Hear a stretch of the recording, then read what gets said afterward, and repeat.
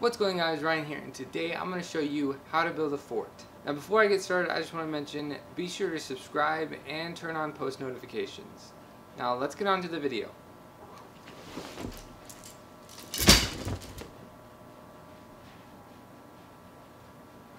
I'm kind of glad I got that on camera. Oh my gosh. So let's get started by talking about the things you'll need. First, you're gonna need some sheets, and right now I have a full and a queen size, and if your parents are helping you, you can ask them about different sizes and if you can use a king or even a twin. Next up are binder clips, and depending on how thick your blankets and sheets are, you might need small, medium, or even large. And for rubber bands, try to get the larger, thicker ones because the thinner ones break really easy. I don't have a long rope, and it's actually pretty thin, but you don't need a super thick rope either.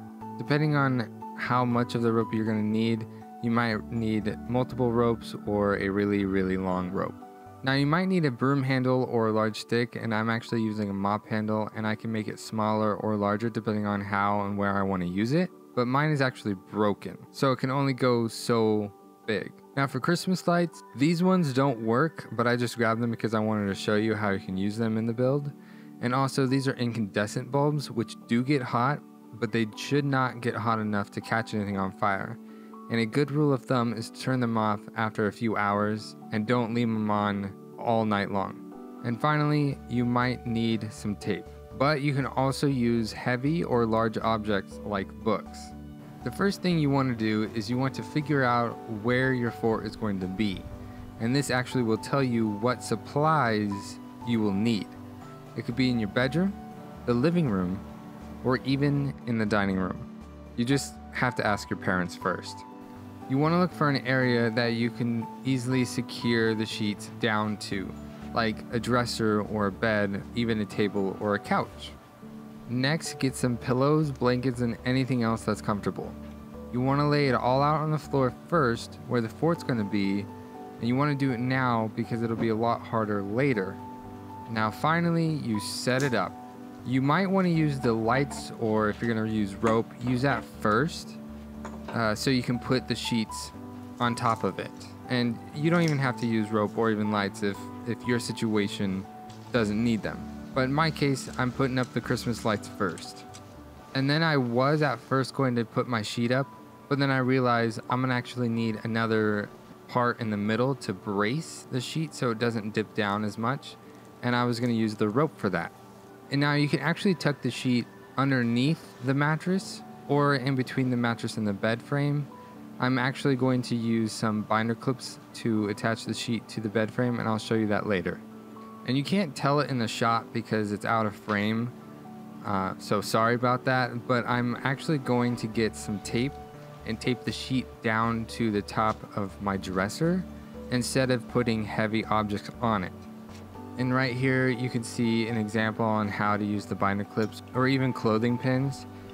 And I'm just attaching the sheet to the Christmas lights using the small binder clips. And like I just mentioned a little bit ago, I'm using the really large binder clip to clip the sheet to my bed frame, and actually this worked wonders. And this part of the sheet would not stay up on the Christmas lights, so I just used another binder clip for that. Then I just flung the other sheet over and fixed it up a little bit. And right now I'm actually going to get my mop handle, and you can see I'm using a rubber band to secure the top of the mop handle to the sheet so it doesn't fall over. Alright, there you go. Now you can enjoy your fort. And on the inside, you can put whatever you want in it, a bunch of different things like junk food and drinks, but just make sure you ask your parents first. And it actually seems like my cat Eugene really likes it in here. This is another setup for the bedroom, using the side of the bed, my nightstand, and my dresser. And actually this wall has a vent for the AC right here, and I can use my fan too if I wanted to. I'll actually show you some other examples real quick for you to use as inspiration. For this setup, I use the couch and the TV, but if you're going to use the TV, make sure you don't tug on the sheets too much because the TV can fall over, or you can even put the TV on the ground in front of you. And the last setup is using the dinner table and some chairs. This one is quick and dirty since you can be underneath the table and you can use the sheets as walls. Now, your dining room table might have 4 legs instead of this one middle one, which will give you a lot more room. So that'll be it. And if you have any tips and tricks other than the ones I said in the video, let me know in the comments below so other people can use those too. And let me know if any of the tips and tricks that I had mentioned in the video helped you out in building your own fort. Now, if you liked the video, be sure to smack the like button as hard as you can. And if you haven't already, please subscribe to my YouTube channel. It'll help me a lot. And I'll see you guys all next time.